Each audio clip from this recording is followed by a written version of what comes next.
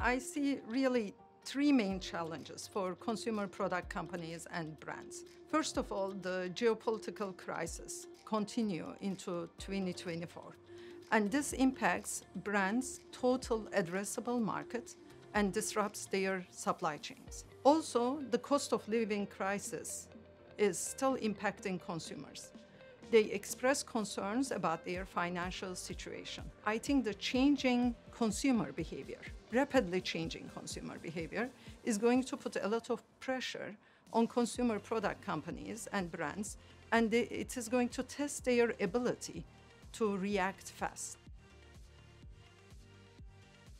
The trend towards white label or private label is certainly an extension of the cost of goods that's out there. And so people are looking for their low cost solutions for some of the same essentials that they need to have day to day.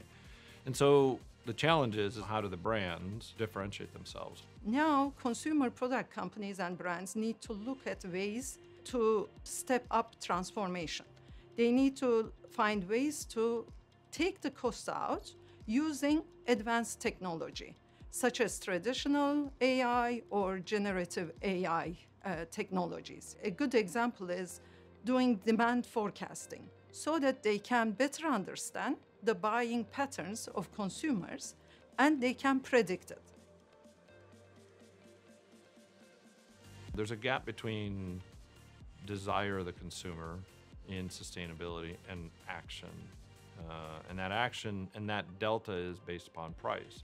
If I have to pay more for sustainability, there's only so much I'm willing to do. Where the consumer product companies are going for, and retail, is focusing on how to create sustainable products that can be actually cost efficient. One of the first areas the brand companies and consumer products should look into is their suppliers. They need to have a variety of suppliers they can source sustainable ingredients from.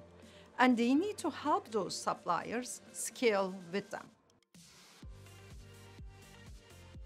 A few of our customers are talking about omni-channel or connected commerce and how different channels come together.